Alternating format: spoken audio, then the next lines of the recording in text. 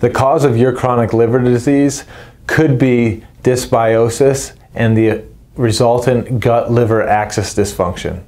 If it is, your medical doctor is never going to find that, and your chronic liver disease is going to get worse. But a functional medicine practitioner could correct the dysbiosis and halt the harm to your liver from the gut-liver axis dysfunction. Let's figure out how to do that today. I'm Dr. John Bartemus, and I'm putting the pieces together to help you live a life at optimal.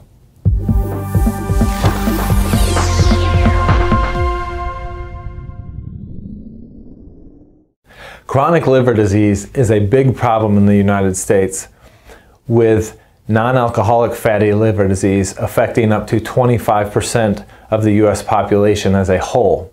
That's 25% of 330 million people. 75% of people suffering from chronic liver disease are suffering from non-alcoholic fatty liver disease. That's fatty liver disease not caused by alcohol. People at highest risk of non-alcoholic fatty liver disease are those who are overweight and or obese, and or those who have blood sugar regulation issues. Non-alcoholic fatty liver disease has no symptoms until it's too late. So you could be walking around with it and not know until there's so much liver scarring that you need a liver biopsy or a liver transplant. There is not currently any FDA-approved medical treatment for non-alcoholic fatty liver disease. So your hopes for halting damage and or reversing it lies in the area of lifestyle, nutrition, and functional medicine. As with all chronic diseases, functional medicine can shine with non-alcoholic fatty liver disease. Now, on September 23rd, 2019, I put out a functional nugget number 436 on the gut-liver axis and non-alcoholic fatty liver disease. And in that video, I discussed research from 2019 that had just found that the potential pathogen or the dysbiotic microbe Klebsiella pneumoniae was shown in humans to cause autobrewery syndrome or alcohol production that damaged the liver. Well, Klebsiella pneumoniae lives in the gut.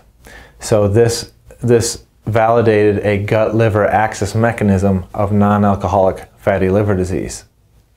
Now, if we drew it out, we could say the people had dysbiosis, or overgrowth of bad bacteria in the gut. In that study, specifically Klebsiella pneumoniae, that dysbiosis could be associated with or cause leaky gut. When there's leaky gut present, you're having increased exposure in the GI tract of microbes from the outside world, of toxins from the outside world. Well, how do those get to the liver? The gut-liver axis is formed via the portal vein, which is the vein that carries the blood from the GI tract to the liver. The majority of the blood in your GI tract travels in the portal vein to the liver before the rest of the body gets what's in the gut, whether that's the food you ate or the microbes you ate or entered you, or any toxins you're exposed to. So it's the liver's responsibility to clear those toxins or those microbes so that they don't go to the rest of your body. Well, if you have dysbiosis, leaky gut, you're being exposed to toxins and microbes potentially at a level that the liver can't handle, so some then make the systemic circulation and can lead to issues that way. So through leaky gut, those things enter the portal circulation via the portal vein, and then you have liver inflammation. And liver inflammation is left long-term leads to liver damage, liver scarring, non-alcoholic fatty liver disease. The mechanism was covered in that last video I referenced that I made in September 2019. Check it out. So this has been established and covered in previous videos. Research now is showing that there are probiotic strains that can help halt the non-alcoholic fatty liver disease progression and halt the harm of NAFLD. So what are those strains? Those strains I will list at the end of the video. There's 7 of them. They're long scientific names that most of you don't want to hear, but you can see them listed and then search them for yourself. But there's been 2 studies recently looking at these strains. Study 1 looked at people who were overweight or obese with diagnosed non-alcoholic fatty liver disease. And what they did was they took this combination of 7 probiotic strains and a mix of prebiotics, which is the food that your probiotics eat, and they gave it to half that group for 28 weeks. At the start of the study, all of the people in the study had lab-high liver enzymes. So lab-high ALT and AST. Liver enzymes are high when there's damage to the liver. When liver cells are damaged, they spill these enzymes, so we can see in the blood that your liver is inflamed. These patients also had high fibrosis scores, meaning that liver damage was occurring at the level that fibrosis or fibrotic tissue, scar tissue, was being laid down, damaging their liver. And associated with all of that, they had lab-high C-reactive protein, which is conventional medicine's favorite inflammatory marker. So these people had inflamed livers that were scarring and dumping liver enzymes, showing that the tissue was being damaged. So what happened? Well, along with healthy recommendations of physical activity and nutrition, these people were given the mixture of the 7 probiotic strains with the prebiotics, called a symbiotic, synergy between prebiotics and probiotics. They were given this product for 28 weeks, and at the end of the 28 weeks, these people that were diagnosed with non-alcoholic fatty liver disease and were all overweight and obese with lab-high liver enzymes, fibrosis scores, and CRP were studied for the effects. The group that received the symbiotic, they all had their liver enzymes reduced to normal range. They had their fibrosis scores reduced to normal range, and their C-reactive protein, or their total inflammatory level, reduced by 54%, or over half.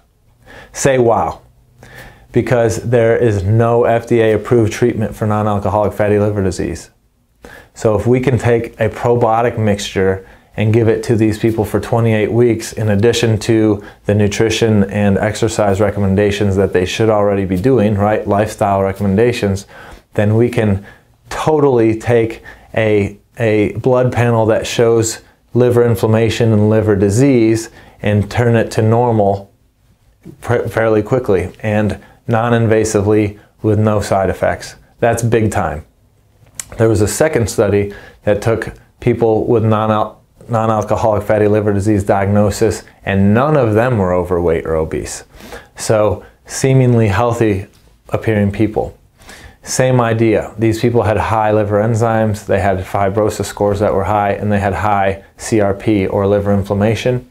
At the end of the study, compared to the placebo group, the group that got the probiotic mixture, the symbiotics, they had normalized liver enzymes, they had normalized fibrosis scores, and their C-reactive protein had decreased by 46%. So again, by almost half.